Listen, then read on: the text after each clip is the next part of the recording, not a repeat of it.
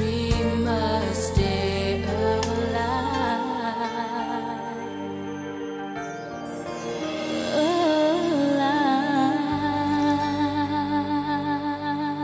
Welcome to episode 11 of Conversation on Eagle Mountain, a podcast about the tribe. I'm your host, Lance, and joining me on the panel today is Hill. Hey. Liz. Hello. And Sabine. Hi. We have episode notes done by myself, Catha, and new researcher, Matt. So episode 11, screenplay was done by Charles Hodges, and it was directed once again by Wayne Terrell. And episode synopsis we read out this week by Sabine. It's up to Lex to get Jack off the hook for hiding food from the rest of the tribe. Otherwise, Lex's own secret supply of water may be revealed as well.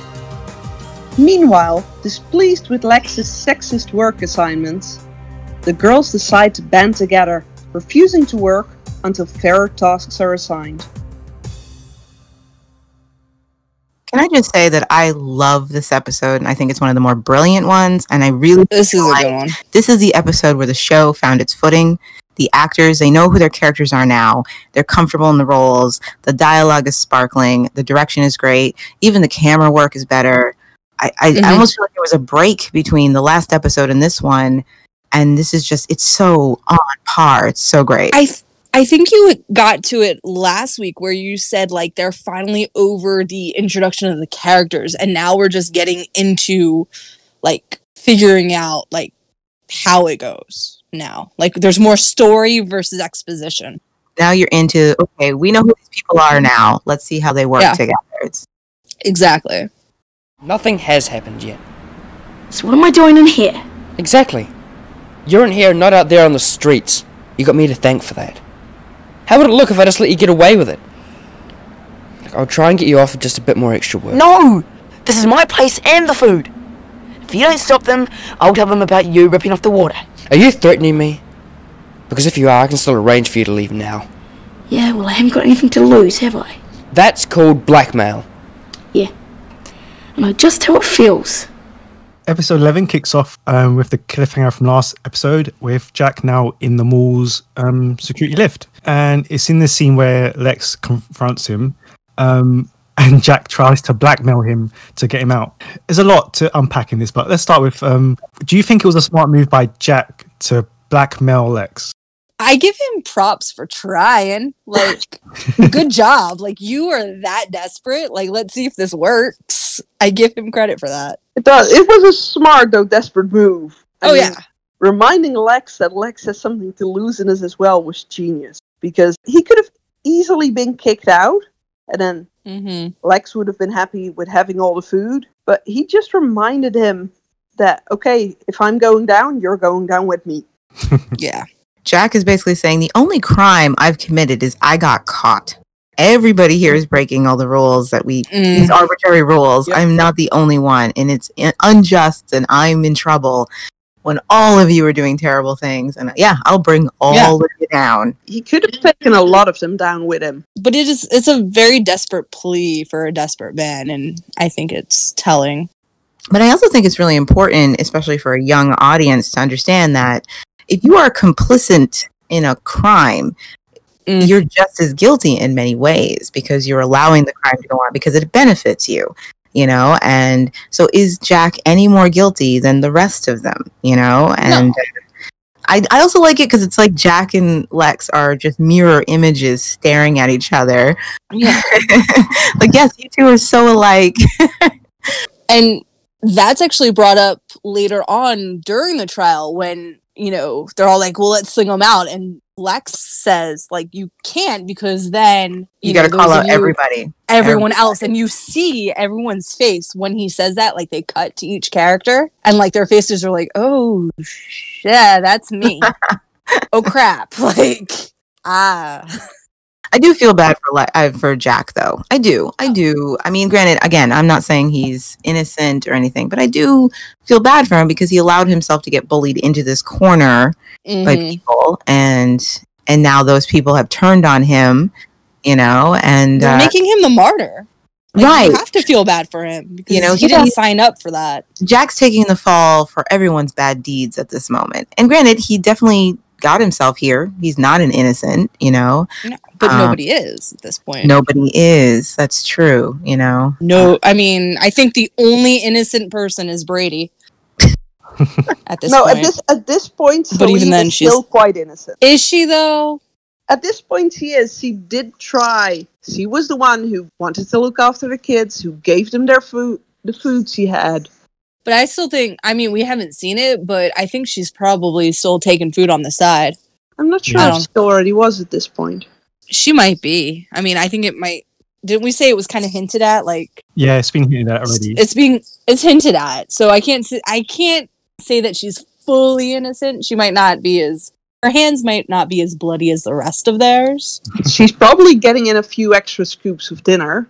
Yeah. As well, cooking it. Someone has to And taste she's it. probably, she's taking stuff on the side. The only ones who are innocent of anything are Brady and Bob. Everybody else is psychologically dirty in some point. No, we blamed Bob the other week. not so- even Bob.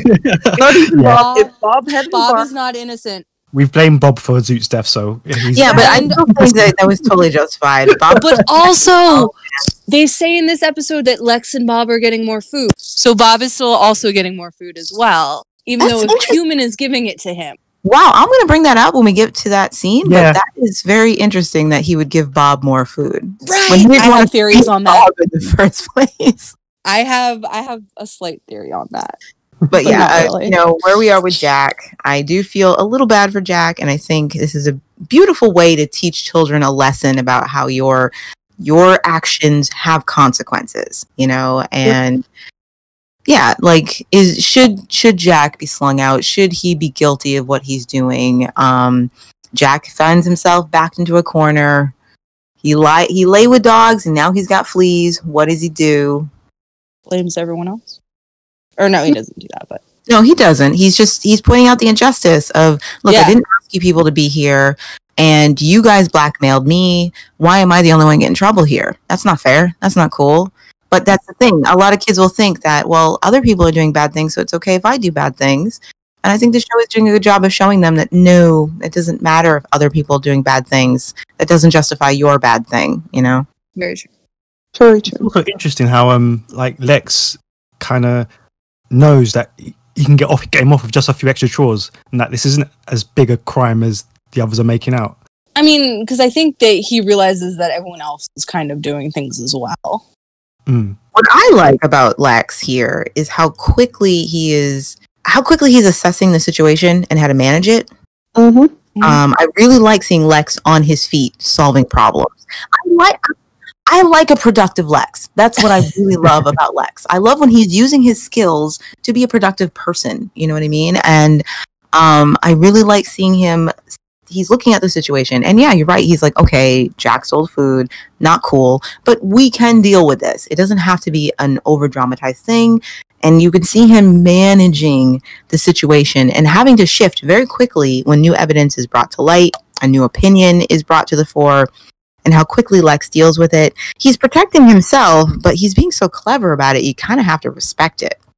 Yeah. So how do I want to say this? I've always thought that was because in the pre-tribes, you see that he was somewhat abused as a child. I always felt like his thinking on the feet and assessing situations was like, Oh, yes. because he's had to absolutely. do, like, you know, not to go into personal history, but like he is someone who's had to, you know, think on his feet and, you know, white lies to get out of things based on his upbringing. So Yeah. But what is really amazing watching Lex like this is it proves that Lex is more effective when he isn't using force to get people to do what he wants. When he is using his intelligence, his intellectual side, which he does have, how well he can work with people when he's not bullying them and threatening them.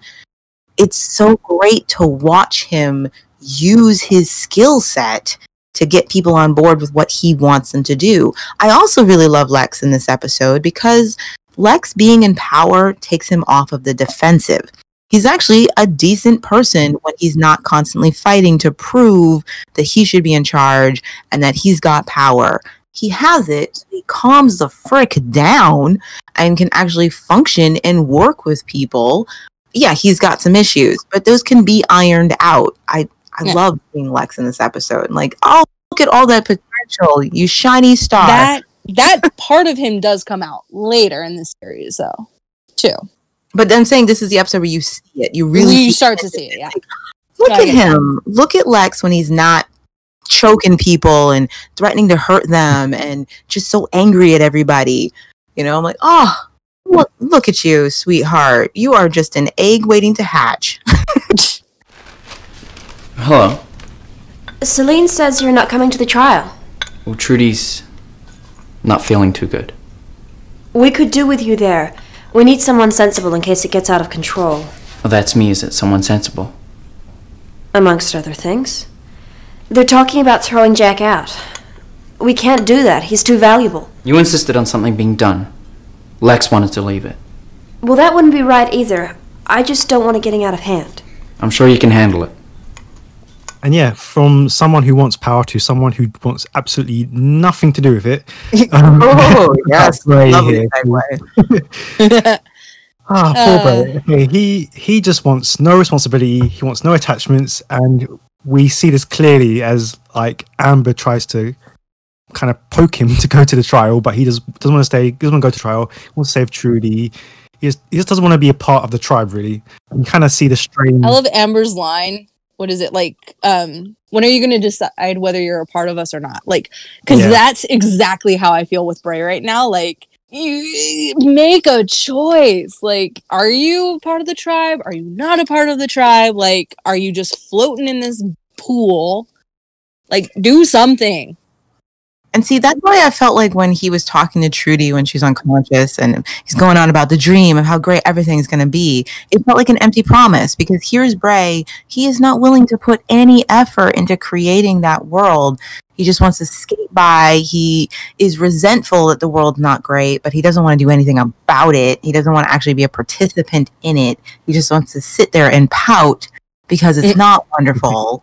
Oh, the older I get and the more times I watch this show, because I watch it fairly recently, the more I hate Bray. And I'm going to say it. Really? Hill, you don't like Bray? I do not like Bray. I'm absolutely shocked. Really? Did any of you know this? Did any of you know this? Oh, wait, you're being facetious. Hey, that's not fair to the wrong person. You're not allowed to do that. Hill. I'm totally teasing.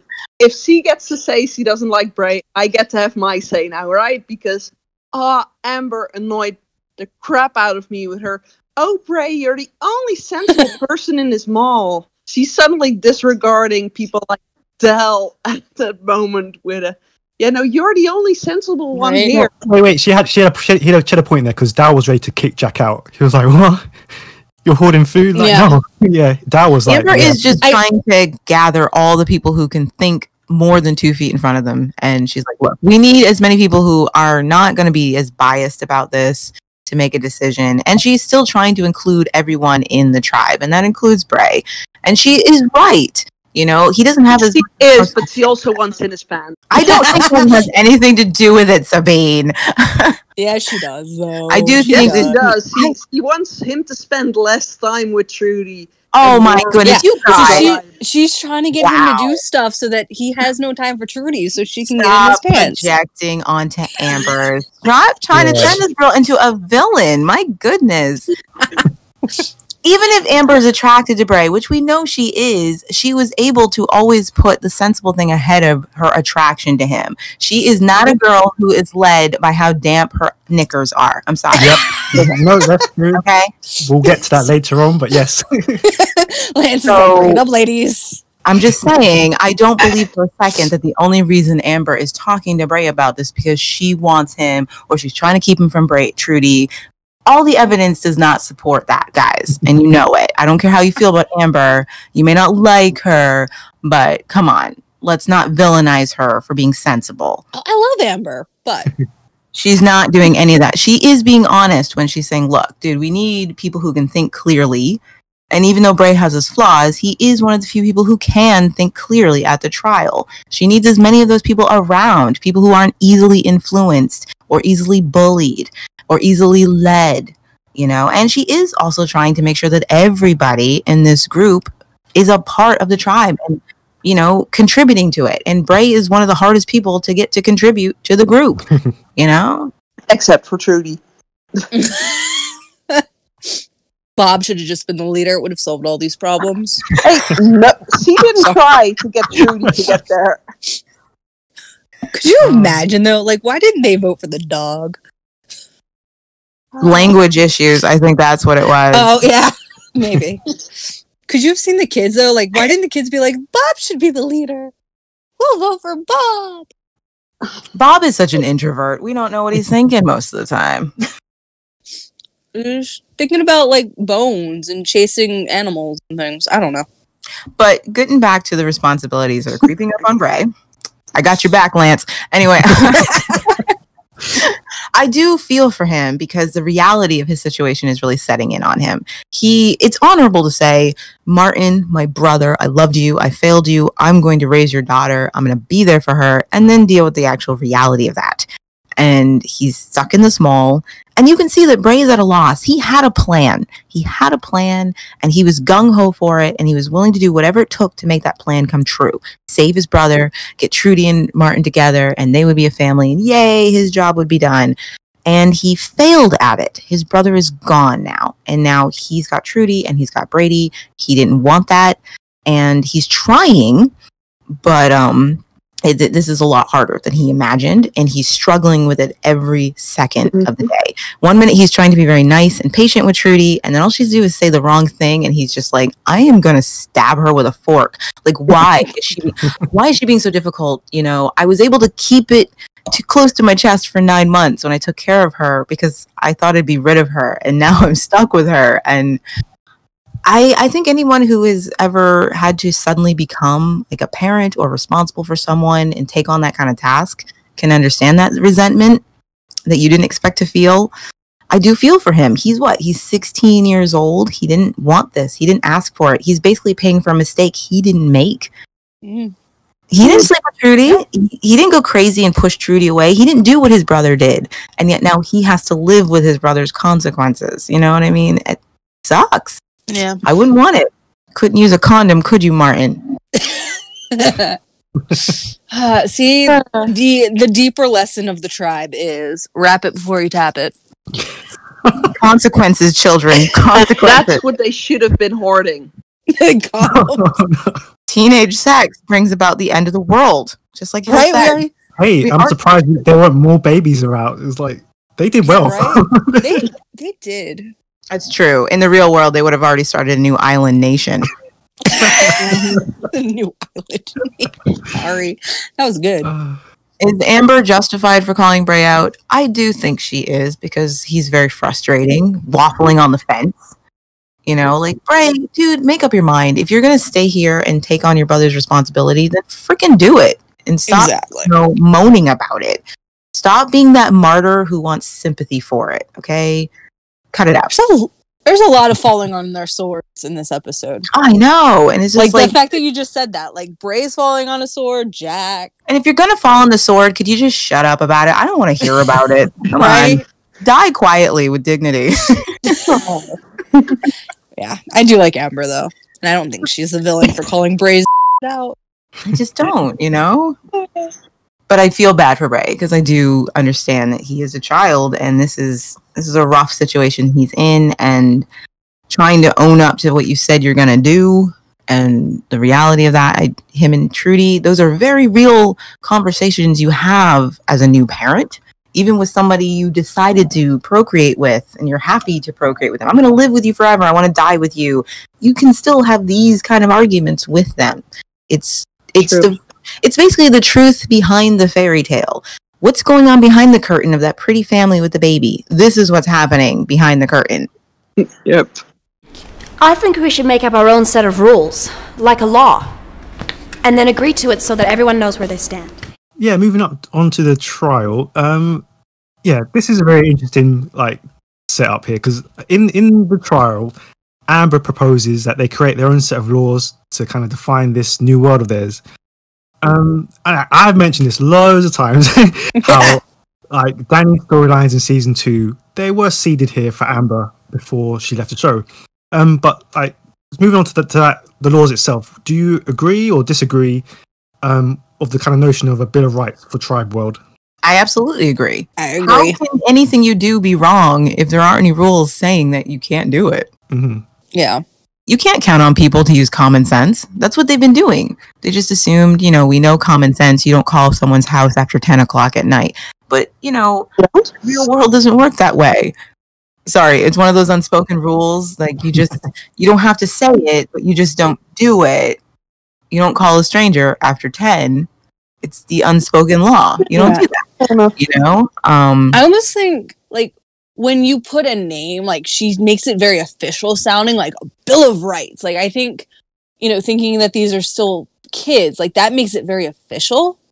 I get that we need these laws and we need rules, but, like, Bill of Rights, like, even Xandra says, like, we don't need those rules because it's, like, too official.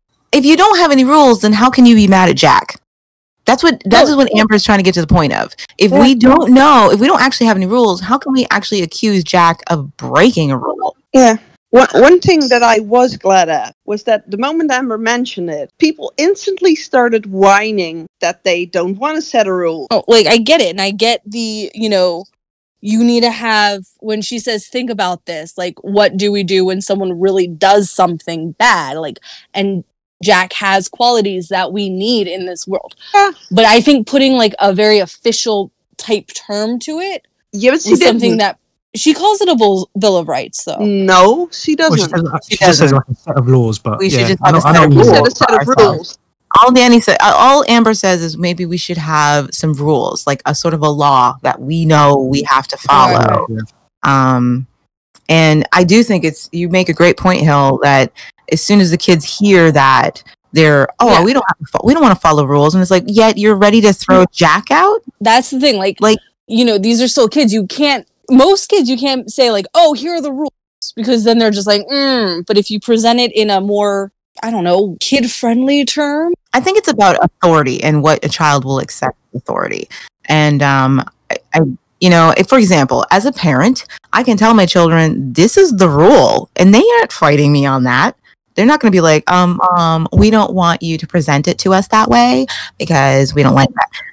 But I'm an authority figure. They accept my authority, But of course, if I watch my children with their cousins playing, there are different rules of authority. There are certain cousins who could say, this is how we're going to play the game, and all the other cousins are fine. But if another cousin says, this is how we're going to play the game, all the kids are going to be like, yeah, whatever.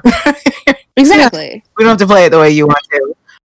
If you have a group of kids, one of the things that seems to work best is just having everyone have their say about what those rules should be. And to me, it seemed like that's what Amber was trying to do. Like, we all have to come up with the rules, because if people have input in what the rules are, they're more likely to follow them. Yeah. It also raises some interesting questions, because, like, obviously, if you're going to create a set of rules, like, who's going to follow them outside of the tribe? You're just creating a set of rules for yourself, because another tribe might not follow those rules. They don't care about you. But I've always... Obviously, that plays into season 2. I know we're led to believe, like, we're supposed to only really care about the Mallrats, but I almost feel like, the Locos we've seen, they kind of already have a set of rules, whether it's a written down rule or not. Like, I think there is, like, they have their stuff figured out. Whether they've got their own power and rules. Whether they're still having the same drama at episode 11, like, in the world that the Mallrats are having, we don't know. But when you do see these other tribes, the little that we get, they seem more cohesively together than the Mallrats do at this point. They are. Even the demon dogs at that. Yeah. Like, I mean, they have guard duty. They have rules, whether whether they're written or not. They all have their place. And the Mallrats are this brand new baby tribe that aren't even named, but they seem very behind and not willing to give up sort of the comfort for a little bit of, rule, I guess. That makes perfect sense, because the Mallrats are barely formed. They're kind of like the United States. I hate to break it to, but like, other countries have been around a long time. Now, my home of origin hasn't. We're basically the adolescents when it comes to how long a country has been around and what we've had to go through. And so, yeah, we don't have it together, compared to other countries that have been around a long time and have had the time to. The Mallrats have just formed. So, yes, they are working through all the stuff that these other tribes already did. They've been together for months and months, That. I'm just saying that, like, the Mallrats should be able to look and see, like, oh, yeah, they need these things. I don't know.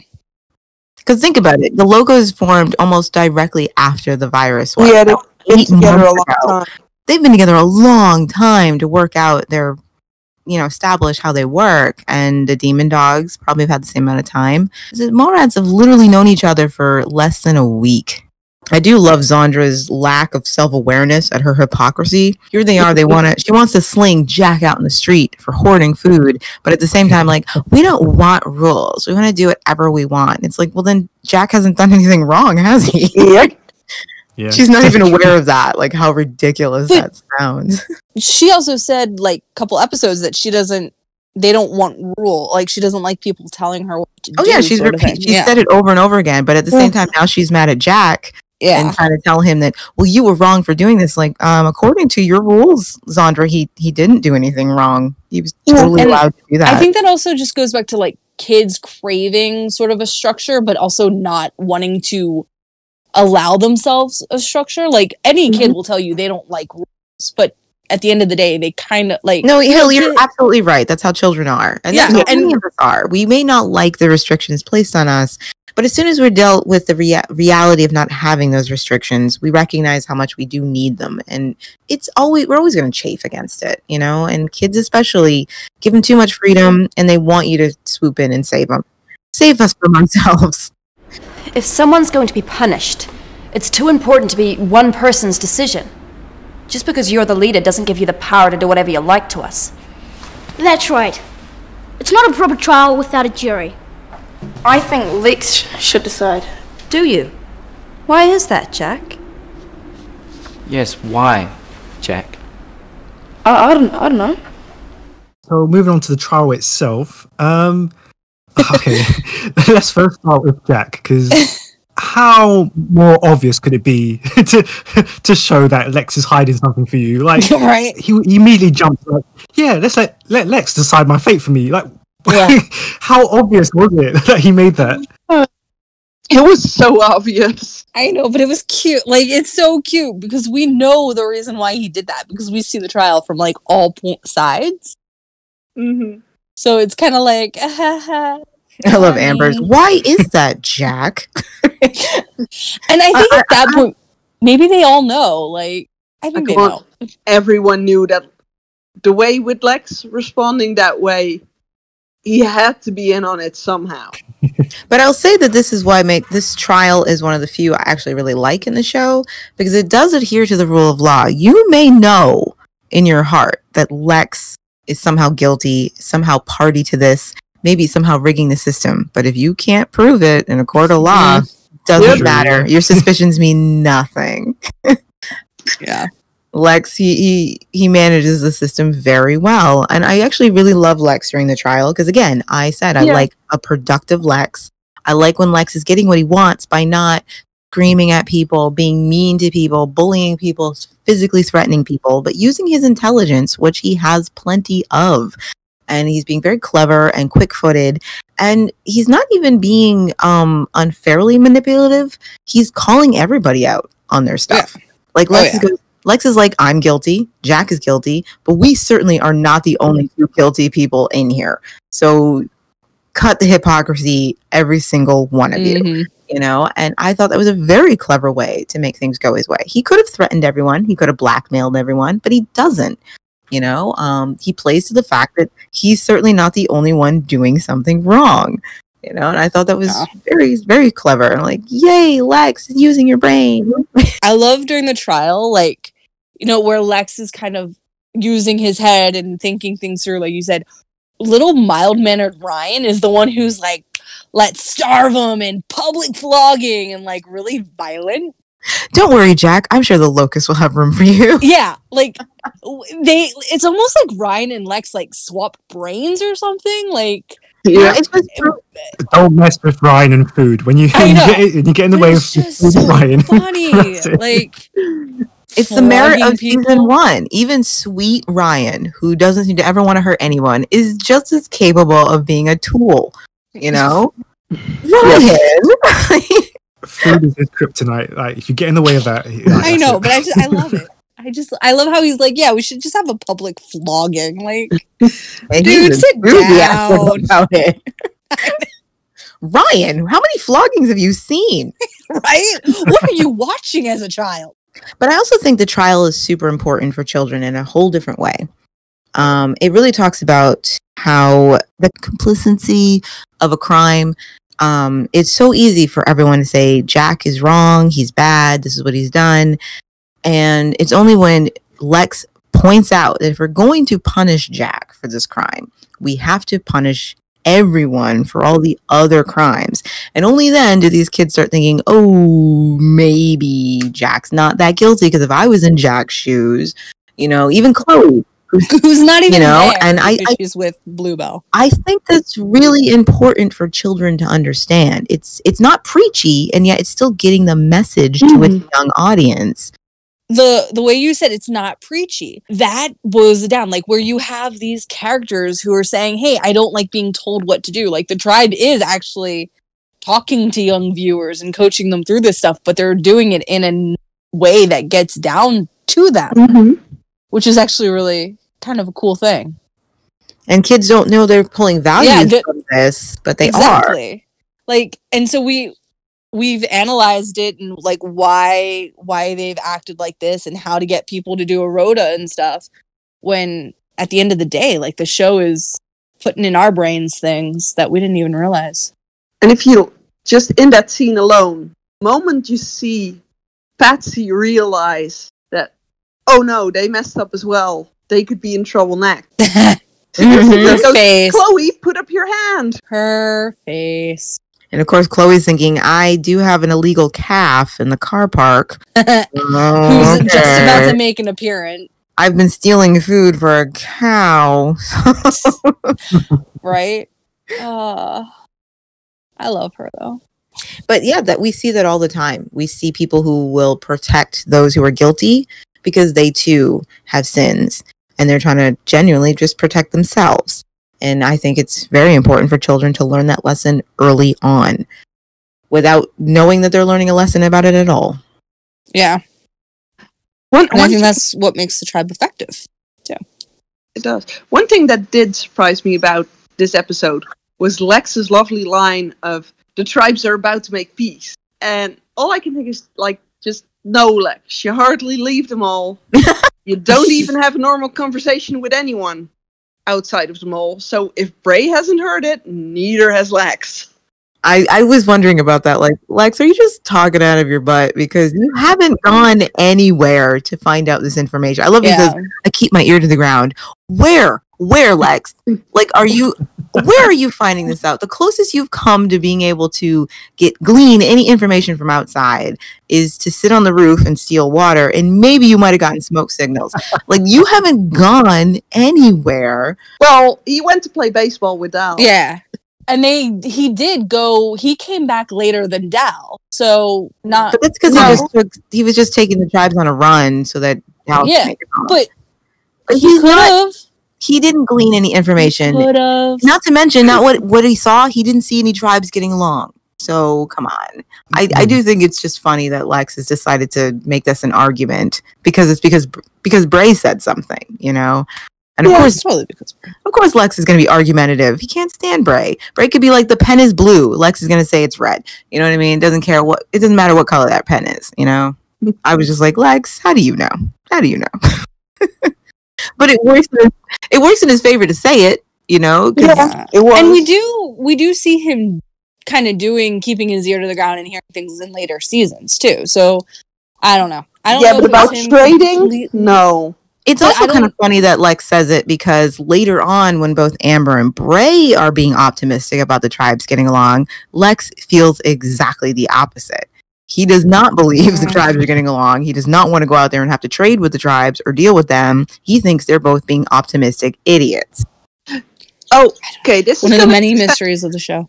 I don't know. This is gonna sound really crazy now, but I just realized something. I did say Lex doesn't go out, but last episode we had him mentioning to Paul that there was a casino.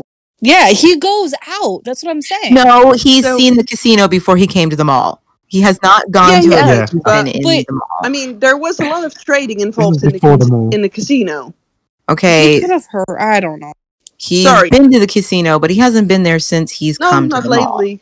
Was just something I suddenly realized. I don't know. I think it's one of those many mysteries. Like, you know, books belong to their readers. If you think he's gone out, he's gone out. If you don't think he's gone out, he hasn't gone out. I don't think we ever get confirmation either way at this point. For me, if I can't prove it with what's been presented to me, then it's not there. Yeah. Like, I'm sorry. When they leave, they let us know they leave. So I'm not going to pretend that, you know, for example, I can't pretend that in season 2, Dal had an affair with Jet, even though I really want him to. There's no evidence he did, because, yeah. It would have been so funny. I wrote the story. It's in my head, but I know it didn't happen. Why do you want to get Jack off so badly? I'm interested in the truth. That's all. And there's another thing. If we find Jack guilty and punish him, it's only fair to look at all the other crimes. Like people gambling for rations. And all the other people who knew about the stash and kept quiet.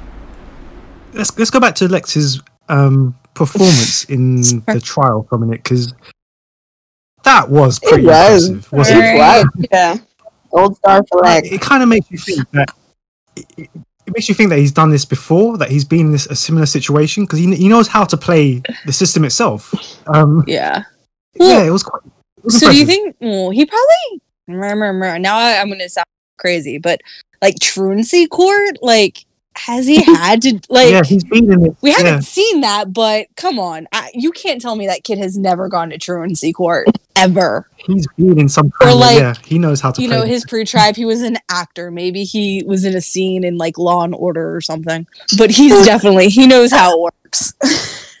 I feel like the writers realize they have this character, and they've already shown that he gets his way by bullying people.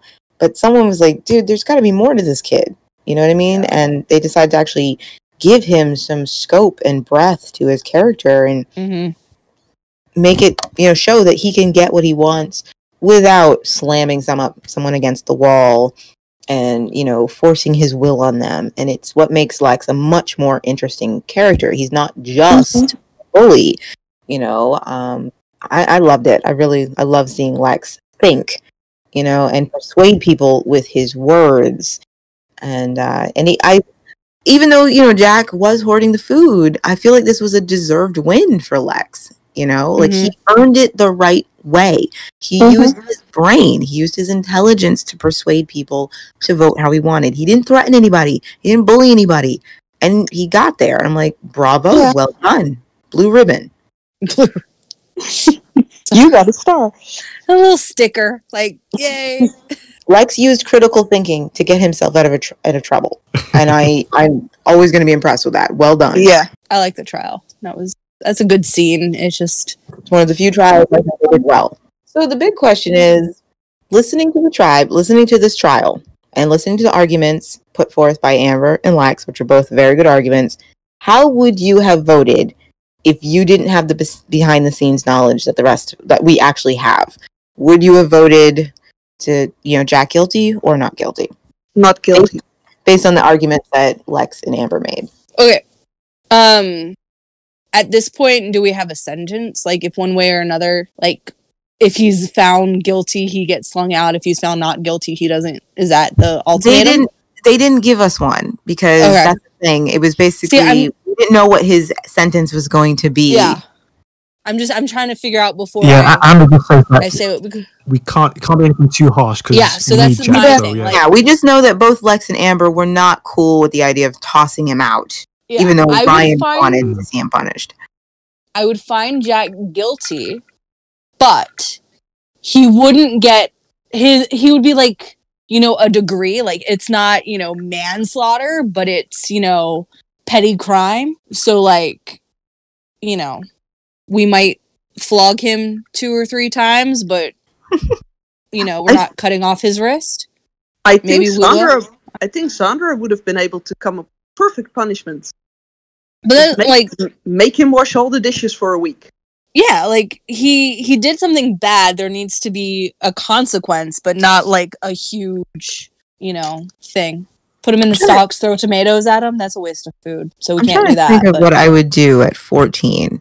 Like, I'm 40 now. You know what I mean? Like, what would I have done at 14? How would I have voted for Jack? And that's, again, without any prior knowledge, just from the arguments that both Amber and Lex made.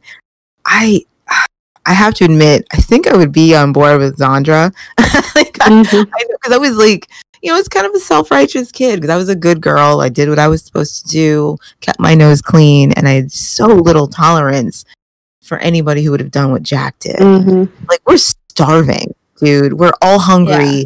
It's not cool that you did that at all. I would be like, yeah, let's flog him or something.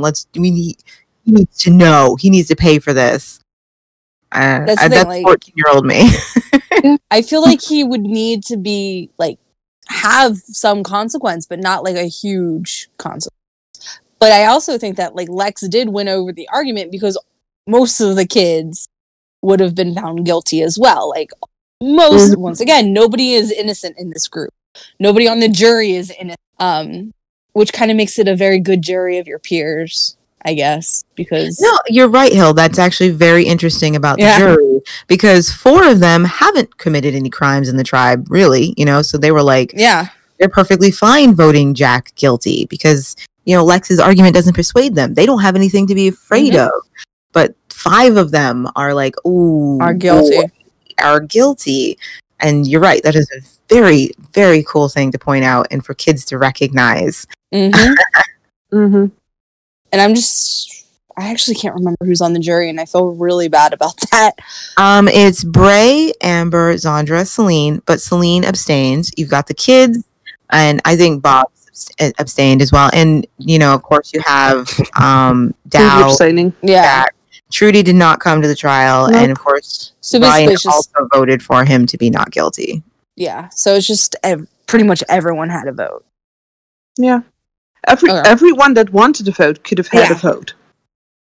Oh, and because we haven't given Bray any hate yet, I wanted to point out. No, I feel like it's tradition now. We have to do it. We have to. We can have like a Bray's Hayes corner.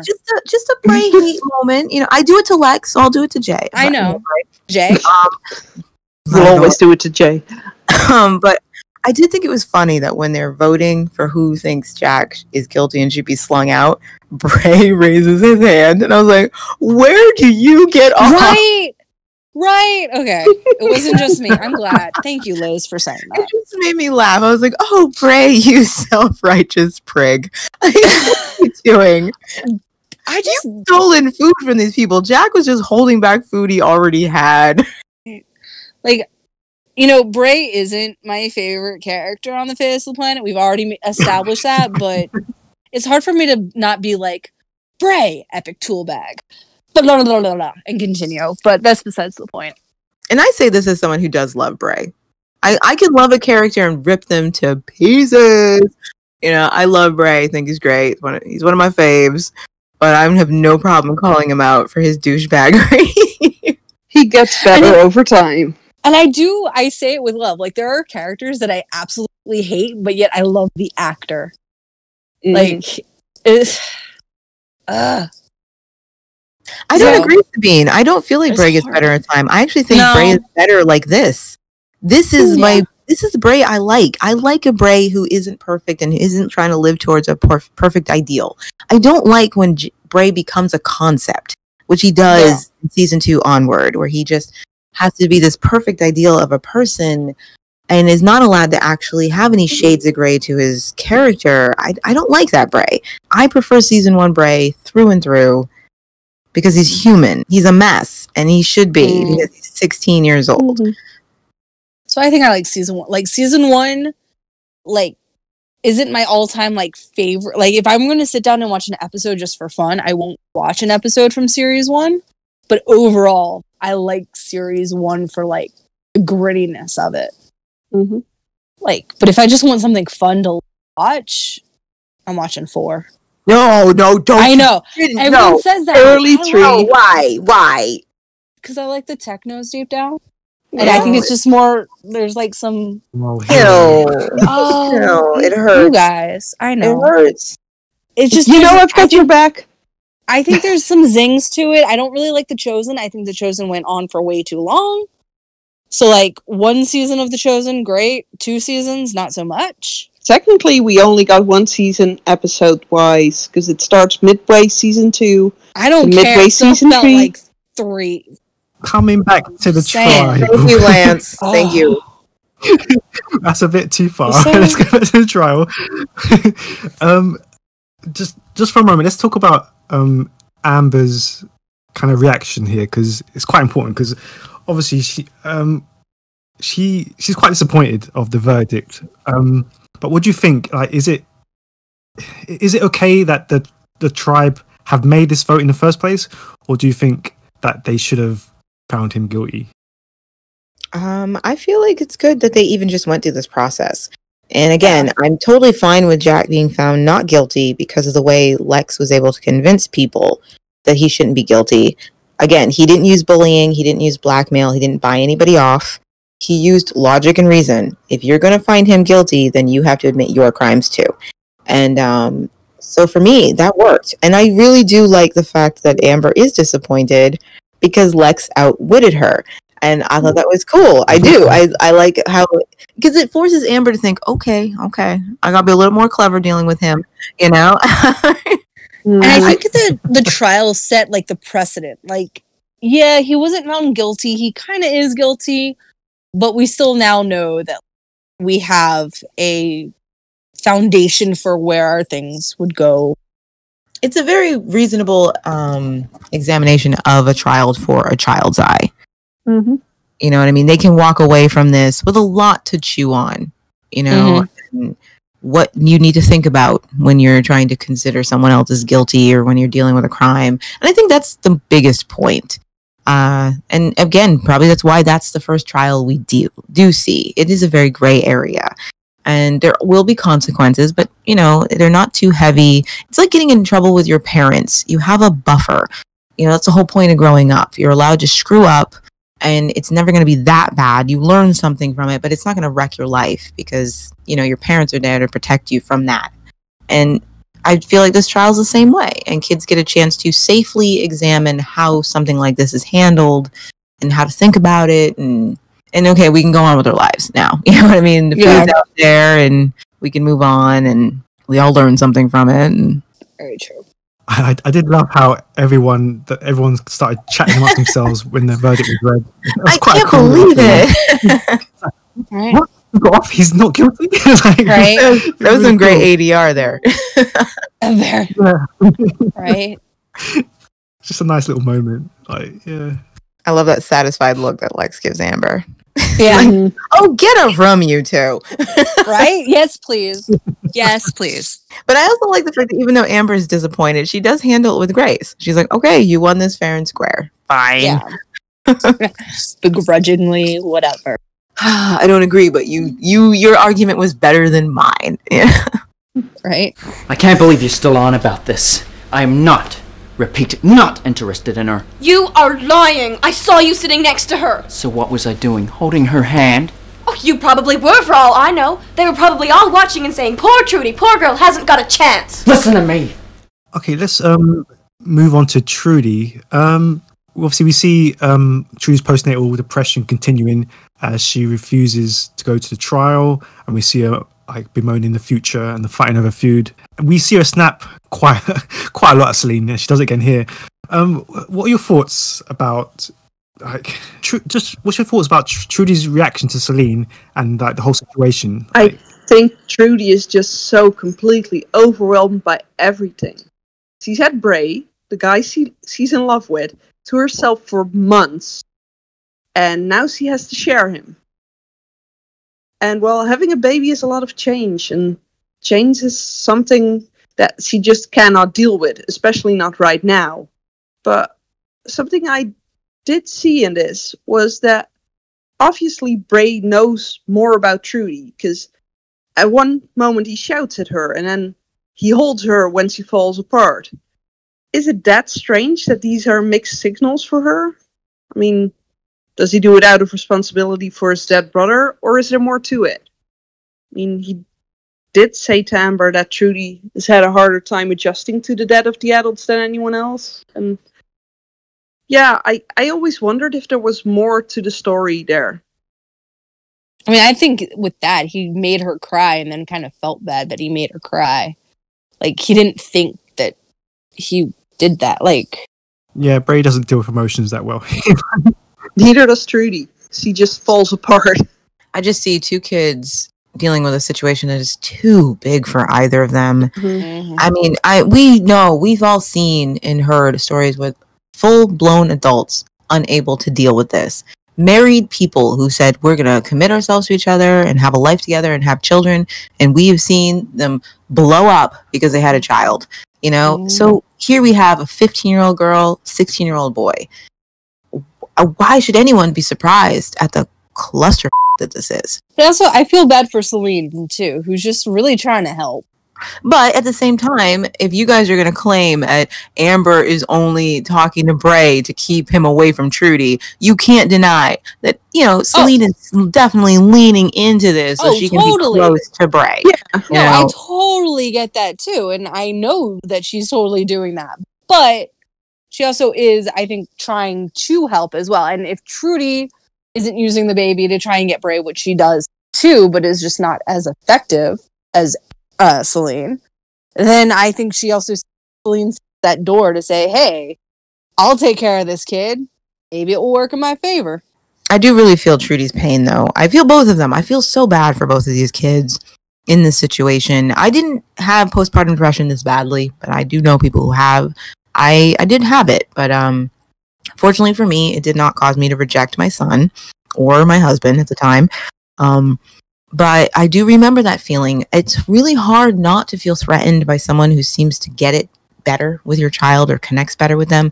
My son didn't like me. You know what I mean? Like, I gave birth to this child. I brought him into the world, and I couldn't calm him, and I couldn't comfort him, you know, because he was feeling my tension and all of my hormones and stuff like that. And so it'd be my aunt who'd be able to do it. I'd always give him to her, and she was his buddy. They were besties. She could always put him to sleep. She could always calm him down. And I feel like if it hadn't been my aunt, someone who I love and I'm not threatened by, I would have felt a lot like Trudy, who's this other female coming in, taking my kid and making me look really terrible when I already feel terrible about how bad I suck at this anyway.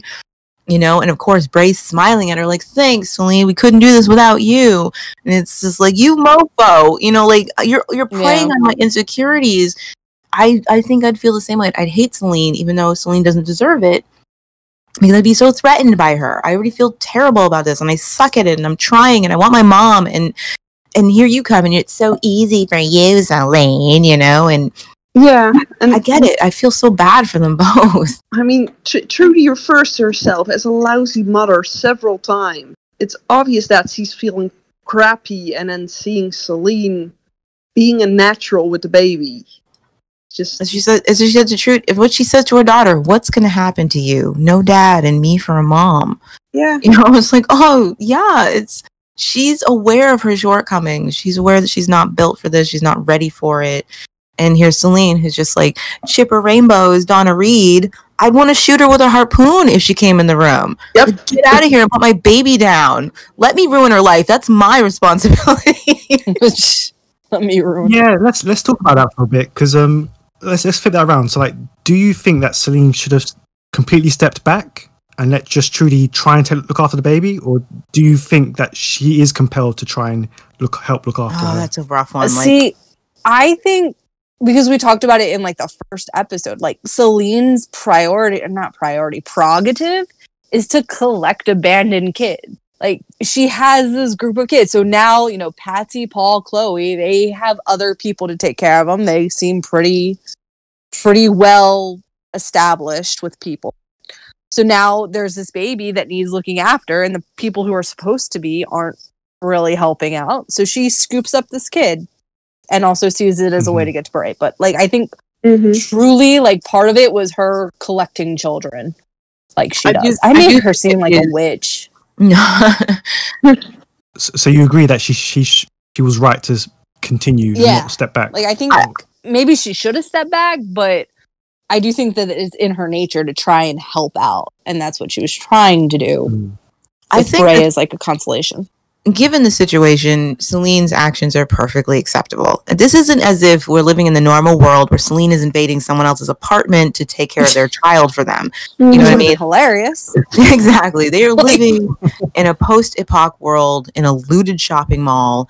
She has been looking after Brady from the moment she was born because Trudy was not able to do it. You know what I mean? And so, yeah, in her eyes, Salene is a naturally nurturing person. She wants to help people. She doesn't want to do terrible things to them. She wants to take care of them if they need it. Sure, she gets a bonus because of the way Bray smiles her every time she does it, but that's clearly not the reason she's doing it, you know? She wants to take care of this child. She wanted to take care of Trudy, for Pete's sake. She took on that responsibility to look after Trudy. And I feel like in this situation, what Selene's doing is perfectly acceptable. And her shock at Trudy's anger and rage is genuine. Like, how can you talk to me like that after everything I've done for you? I was only doing it out of the goodness of my heart, you know? Which I think only fuels Selene's actions later on when she knows that what she's doing is becoming damaging and she keeps doing it anyway because she's starting to really dislike Trudy because of Trudy's reaction to her, you know? And so yeah, I don't think like right now that Selene's being intrusive or that she's being wrong for what she's doing. Brady does need someone to take care of her, and she wouldn't have made it this far if it wasn't for Salene. It's true. Has any one of you noticed, because there was something that stood out for me in that argument. Trudy actually says to Bray, "Your third's trying to take our baby. That's what." Yeah, I noticed that too. Yeah. Not her baby, no, their baby. She refers to the baby as Bray's. She has that really creepy conversation where you realize that Trudy is refusing to live in reality and she's going to live in fantasy. She's sitting there holding Brady, talking to her daughter, and then she's just like, "You don't have a father, you only have me. Would you like Bray to be your daddy? Wouldn't that be nice if he was your dad? Yeah. Yes, let's go find your new dad." And you realize, oh, she is diving into the deep end for Cocoa Puffs. of I don't want to live with reality. It sucks, and I can't blame her. It does suck. So this is an easy little fantasy to chase after. But she also mentioned that last episode about like they'll raise the baby together and they'll name her after Zoot and it'll be sunshine and rainbows and you know all of that because that's what she would want for her daughter. Yeah, to be raised with a mom and a dad, but not any of the boys in the mall, just Bray, which it's a particular the particular one. Yeah, well, who else in the even mall? though for a while I thought like as a child like Dal seemed to be pretty into Trudy at one point, but he was another Martin. She did not reciprocate his feelings. Nope. Yeah. She's like, "Dude, I'm 2 feet taller than you. This is weird. We look like Mitch Patch salt pepper shakers. Stop it." Yeah, it's true though. Ashworth came up to her waist. It was weird. Yeah, he was so tiny and so she missed out. He could have looked after her, but I'm just saying, like he seemed interested. Like he was totally into her. He even admits like he's into this girl. He's totally into her, and she was just like, she let him down gently, but she bounced. She was like, "Oh no, I suddenly want to be a mom now. Hey, I'm out." We'll get to this, but she didn't even just let him down. She left him out. She was like, "No, you should stay here, Dal. Live out your dream. I'm gonna go back to being a single mom in a looted shopping mall." Exactly. That is better. Just saying. There were other boys in the mall other than Bray who didn't try to kick her out and bully her. Actually, Dal did, so he doesn't even qualify in there. I'm just saying. All Dal was able to say is, I'm glad you stayed. He can't admit that he wasn't one of those people who voted for her to leave. There wasn't a single bloody guy in the mall. Just Paul. Okay, there wasn't a single guy of the proper age in the mall. Poor Paul. What's next? Cooking. Amber and Salene. And washing up. I'd love to be Zandra. She won't like it. You don't want her cooking, do you? Let's talk about Leader Lex. He's finally got power, and let's see how he uses it. So we see him or his first act as leader, he starts to divide the chores. I thought that was quite interesting. Like, what did you think about Lex carrying on Amber's rota? Because I think, see, you guys are just gonna be like, you're saying this just because you like Lex. Once again, he realizes that we do need rules, and like we need to have this system in place. Like, yeah, they it's very smart. I think deep down they know that they need it. They just don't like that they're not the one who's picking out who gets to do what. That is exactly it. Right there. Okay. You nailed it. Like, yeah. Because once again, because he knows it works. Someone tells me, like, I love mopping. I think we went on this before. I love to mop. I will mop. Fine. You tell me to do laundry, it's not happening. So, like, I feel like they all knew that they needed it. They just wanted to do what they wanted to do about it and not be told to do something they didn't want to do.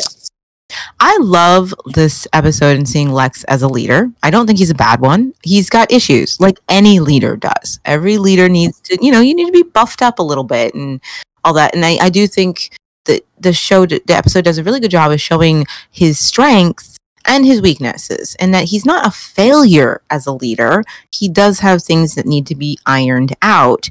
But yeah, I do like the fact that when Lex is not in a defensive position because he has some power, so he feels like he's in control, and he's much more constructive when he feels like he's in control. He's dealing with everyone quite well. Oh, sure, he has his hard-line misogynistic BS rules, but he's not being a dick about it. You know what I mean? And I do like that. I like that he's not threatening. He's not shouting anybody down. Yeah. He's talking to people. And yeah, this is how he feels. This is the way things have to be. And I like that. Even though, like, as misogynistic as it seems, like, once again, these are kids. And when you're growing up, like, how many times, and as a teacher, like, I try to teach my kids that this isn't the way of thinking, but, like, growing up, girls had the baby doll, boys had the action figures. Like, girls were always taught at this point, like, you are the housekeepers. You are the people who do these roles. The boys are the ones who go up and fight. So I don't think it's necessarily all way of thinking for the time period. Granted, watching it now, yeah, would I have done that as leader? No, but I still think it's misogynistic. But again, it's not. It's Lex being misogynistic, but not in his most toxic form. It's a very common misogyny, just like you said. Like, we live in a world where girls are given toys that are really actually just the crap they're going to have to use in their house when they grow up, and told that's a toy. That play iron is a toy, you know what I mean? Where boys are actually given toys, really cool things, Right. And like, it's still misogynistic, but again, I don't feel like it's Lex at his most toxic or anything like that. And I do think he's being cunning. He's thinking about it, this is what I find the most interesting about Lex's leadership. What I find interesting is what she's teaching kids. You'll notice that even though it is the narrative paints Lex's actions as misogynistic, they make it very clear that he's being unfair by giving all the girls these jobs while the boys don't have to do them. The narrative is telling the children this is not right. But you'll notice what's important is how the other boys react. They know it's wrong to give all the girls these jobs. But guess what? Not a single one of them speaks out against it because it benefits them. And I think that's what's important for children to understand. This is a systematic, like, oppression of a people. And this is how you learn. This is how it happens. By other people who don't say anything because they benefit from this systematic oppression of another people. And that's what I really loved watching it. I was like, wow, Lex isn't the problem. It's really easy to say, oh, this guy is the cause of it. No, Lex isn't the cause of it. It's Ryan and Dal and Jack and even Bray who don't look at that rota and say, this is wait wrong. A sec. and maybe we should do some dishes, or maybe we should do some cooking. They are totally fine with this system because they benefit from it. And I think that is the lesson kids walk away from. Like, it takes way more than one person to create oppression. It takes other people to say it's okay because I benefited from it. And for me, I was like, that's a mic drop for this episode. That is so smart and so clever to put in a show for children. That's another scene I really like that continues on with the theme. Instead of telling children and preaching to them that we should all work together to get stuff done, or as we mentioned in the last episode where Hill had pointed out that Salene had gone about it the wrong way, trying to get these kids to ration the food and work together and get the dishes done. This is a really great example of how to show the kids this without sounding preachy, because the girls are all presenting dinner to the guys, and they're all puffing out their chests like a bunch of peacocks, like, yeah, fighting with sticks all day and dinner's waiting for me on the table. This is awesome, you know? And, you know, Lex calls out Zandra for cooking. You weren't supposed to be cooking. You were supposed to be washing up. And she's, look, the girls helped me, so I helped them. Yeah. Done, you know? And I just think it's such a clever way to teach children how things get done without preaching at them to do it. The girls... There's a lot of help like each other. subtle teamwork. I like that. I'm telling you, this episode is fantastic. So well written. Well directed, too. I love the shots in this episode. There's some great shots. I love long shots where you actually get to finally see what everybody's wearing from head to toe. The lighting is really good. Like, look at you. Alex, I didn't notice your pants before because the camera Alex's pants are awesome. I love his pants. With this sorry. Like, I like this costume. It's not my favorite, but I do like those pants. I do love it. It looks so good on him. Right. So colorful and flashy. He's like the greatest showman on earth. I love it. But I noticed that about this episode. I was like, these camera shots are really good. And we're getting some nice takes of the kids from head to toe. Like, there's less scenes. They're longer. Yeah, I just felt like this episode, they got it. They figured it out. They know what this is now. I wonder. Because I know... back to like behind the scenes, I know they didn't film consecutively, so I wonder if maybe this one was done later. See, that's what I said. I felt like there was a break between the last episode and this one. Like, okay, we did that batch of episodes, and they're reviewing it, and now we're here. It does feel like some time has passed. I think started filming. I think this was like a back, like done later in this season. And there's subtle differences. Like, for example, in this episode, Salene and the children are all wearing the same makeup. That Dal and Jack are starting to lean toward the same makeup. Like, you just feel like there's been some time to start differentiating that segment, this segment. Now we're knee deep into living with these kids in the mall. What are you doing here? I've come to eat. I don't recall you doing your guard duty. Well, I had to stay with Trudy. She's not well. If you don't do your bit for the tribe, you can't expect the tribe to feed you. Well, doesn't seem to be any shortages. Sorry. I was going to say, speaking of the moment where the kids or the girls bring all the food out and then Bray coming there, it made me think, because Lex instantly goes to Bray, you don't work, you don't eat. And it actually something that, the first thing that came to my mind on that for me was the Techno's no pay, no play policy. Where you have to do the job in order to get fed. I really liked this moment because it's important to show how Bray seems to think that if he simply doesn't participate, he doesn't have to abide by anything. He's just not there. He's not participating in this tribe, but he still expects the tribe to feed him. Yeah. You know what I mean? That's how I was... like, dude, you've done nothing for the tribe, and yet you feel totally fine showing up for mealtime. And I like that Lex called him out. Like, I gave you one job. I gave you an easy job. You literally had to stand in one place near the sewer entrance. That's all you had to do. And you refused to participate that much. And then you think you can come and get food? So I feel like Lex is in the right there. Lex was it right. Absolutely. And I like Bray's reaction. Like, he's so surprised that, oh, what? I don't get to get what I want, even though I'm not contributing, which he's not. And then, of course, he turns it into, well, oh, fine, I'll bring Trudy's food. And Lex is like, well, then she can come get it herself. Because I actually am on Lex's side here. Because it's like, Bray, no, you don't get to use Trudy as your way to get food. You know what I mean?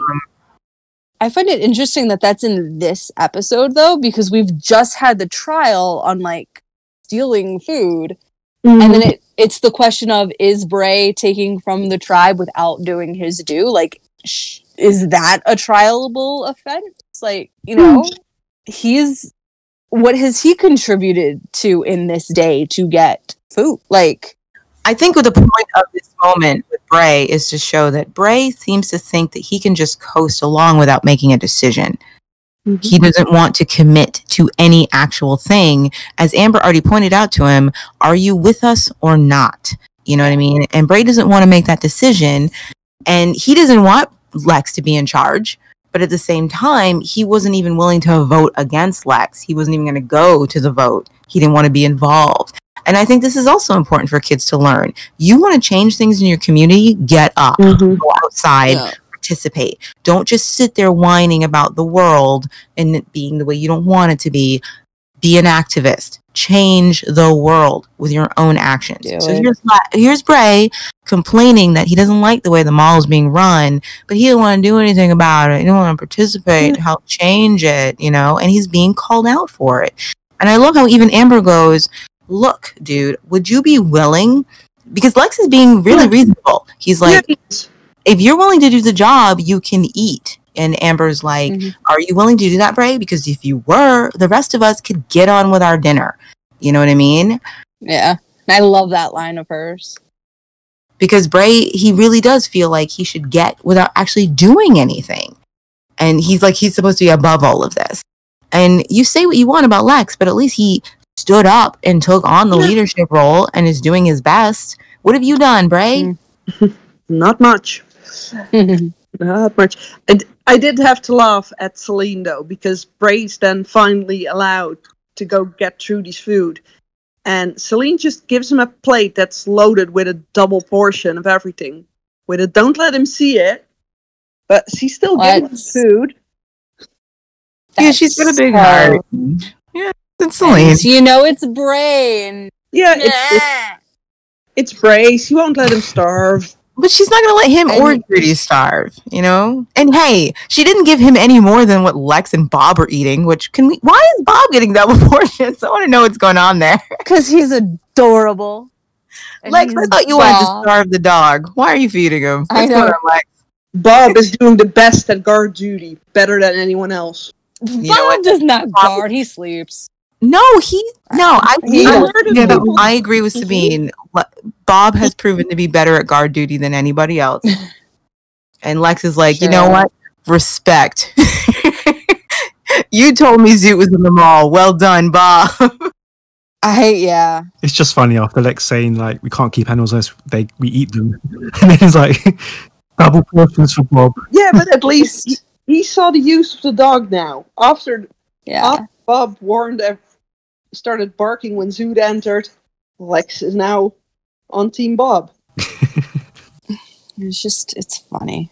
Or maybe Lex just has a secret soft spot for dogs and he doesn't want anyone to know. See, that's what I've always thought, just because Lex is like, Bob is the one person in the mall he doesn't actually hate. You know what? I'd give Bob double rations too. I like him the most. He's adorable. Give him all the food he Bob's wants. The best. Do you think it was the locusts? I think it's Zoot's ghost. There's no such thing. That leads us to our final thoughts of the episode. What did everyone think of the ghost of Zoot? I loved it. Try and remember back when you originally watched it. Like, did you think Zoot's ghost was going to come? No, absolutely not. I just loved how Chloe instantly went with it as a kid. Chloe, that look on her face. Maybe it's the ghost of Zoot. She's having so much fun messing with these people. Oh, of course. And I like the next episode, Bray. Like, I think that's the one time I like Bray, when he's just like laughing about it. Then I like how Amber shoots him down. We'll talk about that next time. I love that whole scene. I love the ladies getting together. That's true. it's so beautiful, the girls and how they have to work out. And again, they make the point that none of the other boys stood up for them. You know what I mean? It's a system of oppression that they're all supporting. And I love how they break it down. They're not rules of authority. They can't tell the boys that what they're doing is wrong. Yeah. And I love how she says, the boys liked how we cleaned up the cafe, right? Well, they need to decide. Either they're willing to do their part of the work, or they can do it all themselves to get it this way. You know what I mean? And I loved the girl power, the comradeship. I loved it all. I loved Zandra on that with the, I love it. Lex will go ballistic. But I also think it's in this point, like, they realize that they can't tell. Like, you have to show them. Like, it goes back to the whole, how do you get people to do chores when they don't want to? And they are sort of figuring it out that, like, this is how we got to do it to get everyone to play by the rules. Yeah, I just love it. It's so sweet. It's so adorable. All the girls together and the hands. I'm just like, it's so well done. It's well shot. It's so clever. And it's another way of teaching kids how to think outside of a problem that you might be in. The girls have to get very creative. And I love Amber's attitude this whole episode, because she knows this is not going to last. You can't force people to do something they don't want to without them fighting back, and watching all these problems mount out for Lex, and eventually it's going to come to a head where it's going to be too much for him. And even he's going to be like, I don't want this job. It sucks. It's such a great, adorable scene. I love it. Love it. Oh, did I say I love it? I'm not sure. Did you get that? No. I love it. No. Can you say it like 4 more times? I love it. Just for safety? Just for safety. I want you to have this for posterity, Lance. I love it. Okay?